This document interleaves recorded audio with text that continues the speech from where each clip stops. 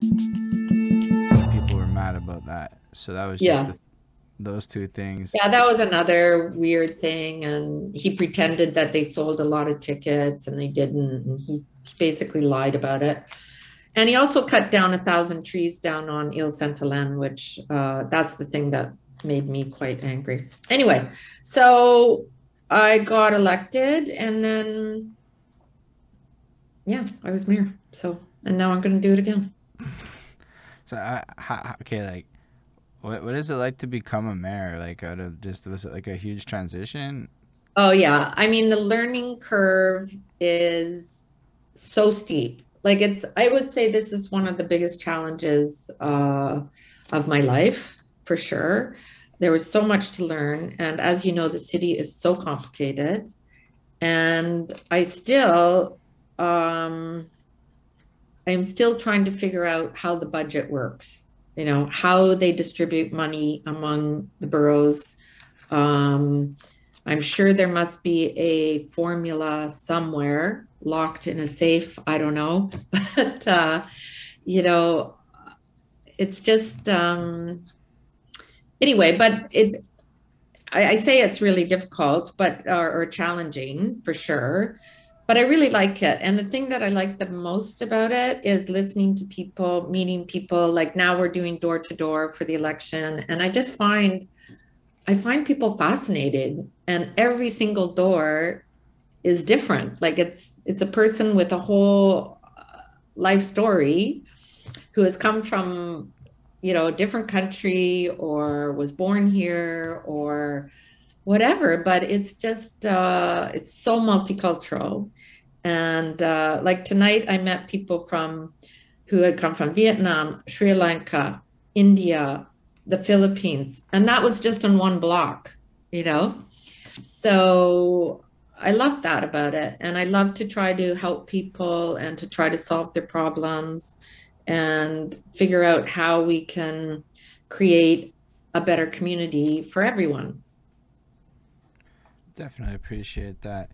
So how so you basically end up in a situation that is definitely well documented at this point.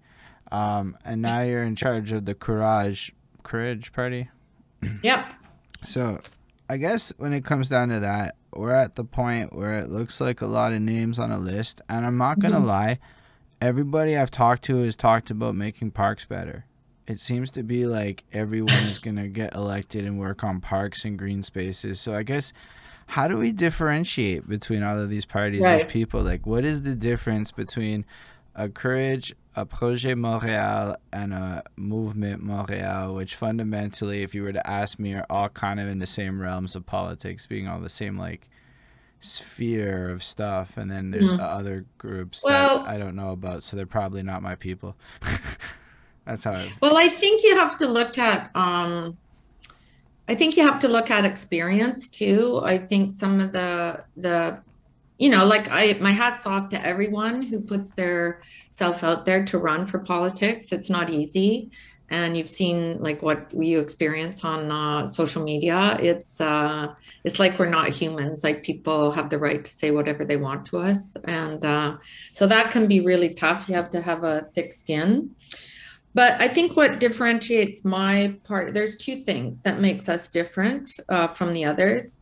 One is that each of my candidates has roots in the borough. Like they were either born and raised here, or they've raised their families here. Like I wasn't born and raised here, but I've been here for over 20 years. I raised both my kids here. Um, and so all my candidates are very, very connected to the community. And that's not the case for the other parties. And also, my party is just for Côte-de-Neige-NDG. So what I discovered when I was part of a big party like Projet Montréal, I found that I had to vote whichever way the party was voting, even if I didn't agree with it. And I was quite uncomfortable with that. So I find that if we just have a strong council made up of my candidates or the people that are running for me, we would have a strong united front, uh, to fight downtown for what our borough deserves. We are the lowest. We are at the bottom of the barrel when it comes to how much money we get from the city. And, I was in Projet Montreal and it didn't make any difference. Like I was with the administration and they still didn't give us our just part of the budget. So this way, if we all win, we will have 6 votes down at city council. And we can say to the others, like, look, you want our votes on this? What are you going to give Côte-des-Neiges-NDG? Whereas if it's Projet or Ensemble, they have to vote according to the party downtown. And I really think that this is the way politics should go in Montreal, because I think each borough is very, very different. Each of the 19 boroughs is very different demographically, socioeconomically. Like look at Outremont compared to our borough. Like Outremont is tiny. I think it's like 7,000 people or something.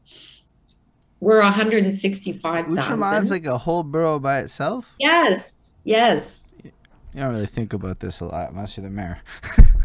No. It's there's so many things that I find odd about this city, and that I would like to change. So I'm going to start with our borough and see what I can do here to fix things and to change things. So in theory, a party across Montreal doesn't make a lot of sense. No, like even the party system at the municipal level makes no sense. They don't have it in Toronto.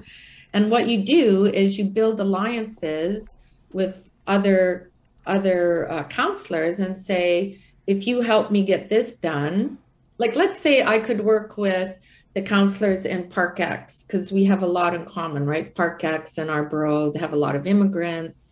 And let's say we wanted to work together against police profiling or something, like racial profiling in the police department. That's something we would have in common, and then we could build an alliance together to do it, to get that done at the city level. But when you're bound by the party in power, like whether it's Projet Montréal or Ensemble Montréal or Mouvement Montréal,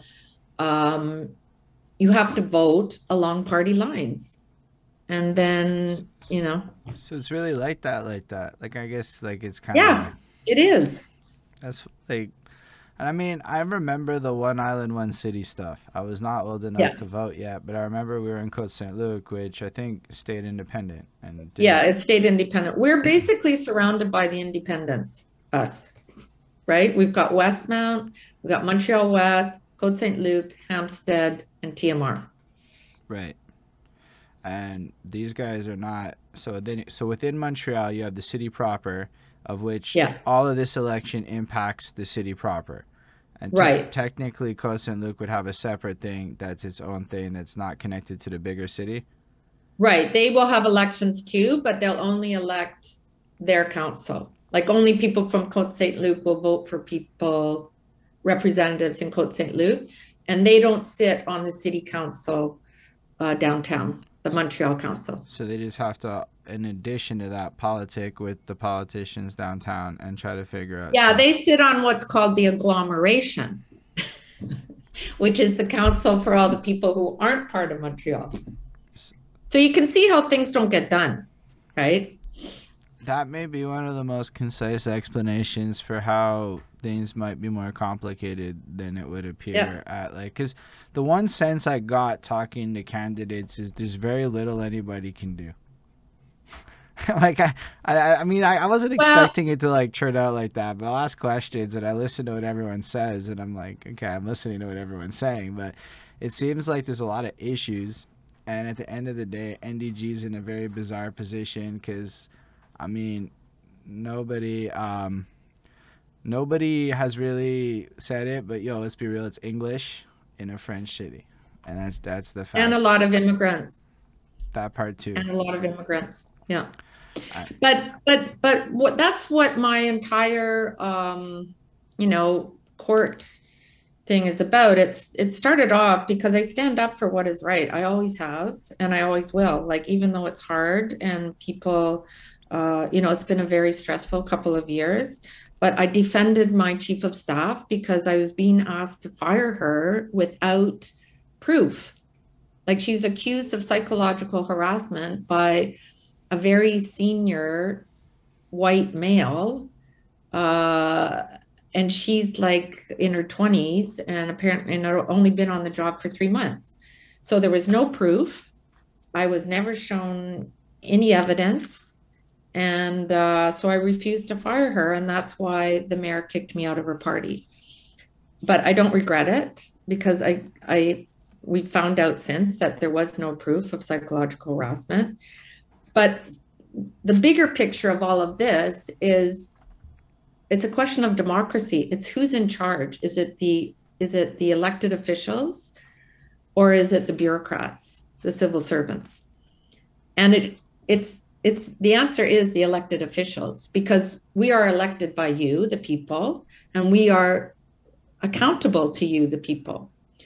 And when you tell us you would like something done, as elected officials, it's our responsibility to give that directive to the civil servants to say, we would like, for example, 1,000 trees planted.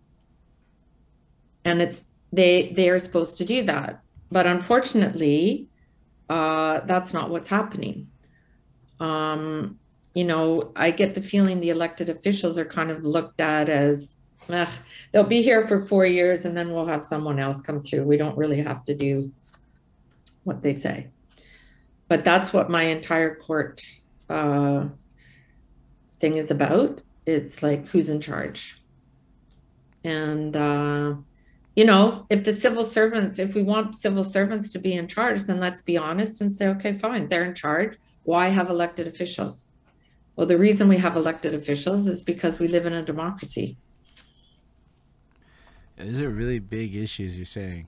Like, I'm hearing everything you're saying, and I'm going, damn, Montreal is kind of everything they say it is a little bit. Not to say it's like fully like that, but damn, I'm not. But see, and that's why I named my party Courage, because I'm the only elected official.